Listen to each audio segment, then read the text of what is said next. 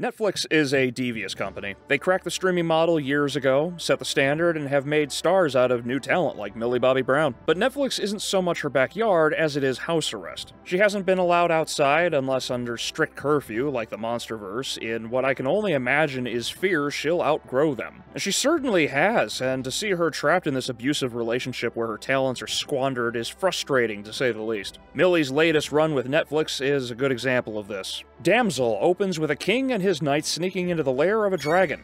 After smashing her eggs, she wipes them out and is about to finish the king right before we hard-cut literal centuries later and catch up with everyone's favorite psychic child. Millie Bobby Brown plays Elodie, the highborn daughter of a distant kingdom so barren it resembles an Ethiopian tundra. One day, an emissary arrives with a request for Elodie to marry the prince of the kingdom of Oria. As her family's kingdom is so destitute it looks like people are going to start eating each other like Haitian cannibals, Elodie, her sister Floria, their father, desperate for money in more ways than one, Ray Winstone, and diversity hire stepmother, the great Angela Bassett, skip out on their duties and set sail for the new kingdom. Oria is lavish and beautiful, but not all is as it seems when Bassett's curiosity is met with a cold stare, and her husband has withdrawn like he walked in on Lizzo spread eagle. After the marriage ceremony, Elodie is brought up to the mountain for one final rite of passage where her blood is mixed with the prince's. Upon completion, the prince divorces her in record time when he tosses her into the mountain. From this point forward, it becomes a game of cat and mouse, with Elodie running from the dragon in the labyrinth of the mountain and discovering the beast has gone through more princesses than Disney has mothers. It all culminates in Elodie not only escaping, but speedrunning back through the whole game in record time, and then explaining to the dragon that she, the dragon, that can smell people's blood,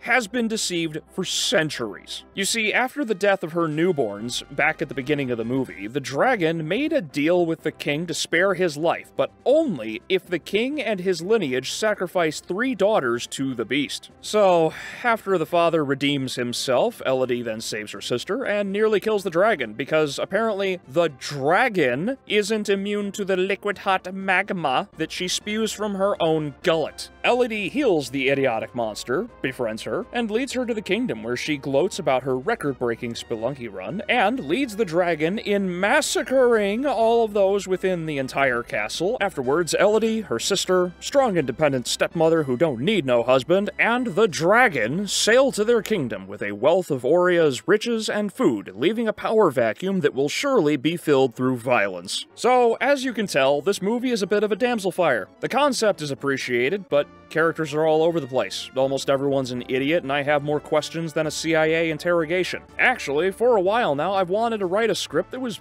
basically just questions. Back in my Love, Death, and Robots Season 1 video, I briefly touched on the idea of good questions, but I never went further than that. In short, good questions draw you in and immerse you in whatever has your curiosity, like introducing a friend to your favorite hobby. Bad questions are the reverse, and often destroying any sense of immersion because the choices or actions made by characters on screen are baffling and will have you raising more eyebrows than The Rock. So, let the exercise commence. Why did the king seek to kill the dragon with so few and poorly armed men? Presumably, you know the dragon can spew magma, as it has terrorized your kingdom for some time, so why did you bring nothing but swords to a dragon fight? Was Bowen outside the budget? Has no one in your kingdom ever heard of a spear, lance, or halberd? How about a bow? Alright, enough picking on the humans. How about we pick on the dragon? Why did the dragon accept the king's plea for mercy? Why does she even offer this deal in the first place? If she wants revenge for the death of her babies, why didn't she just kill him? Then why not destroy the kingdom afterward? Better yet, why not cripple him,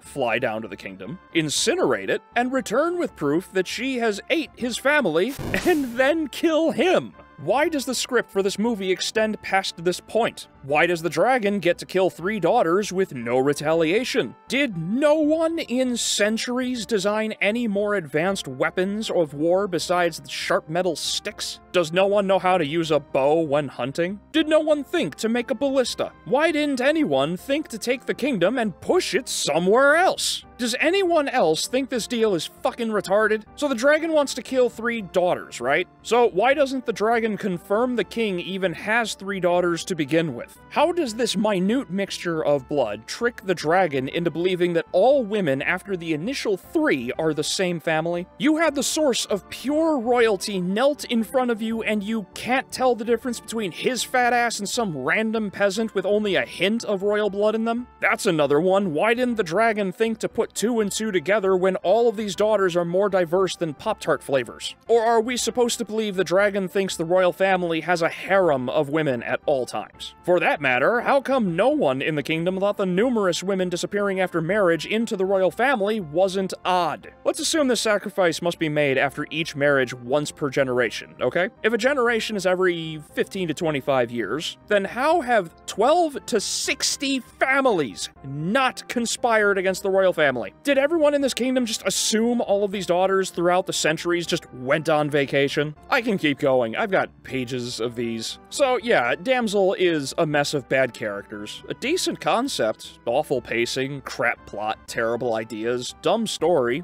50-50 practical and special effects all tied up in a more passive woke wrapping. Save your time and don't bother with it even if you are a Millie fan. Anyway, thanks for watching, and I'll see you in the next video.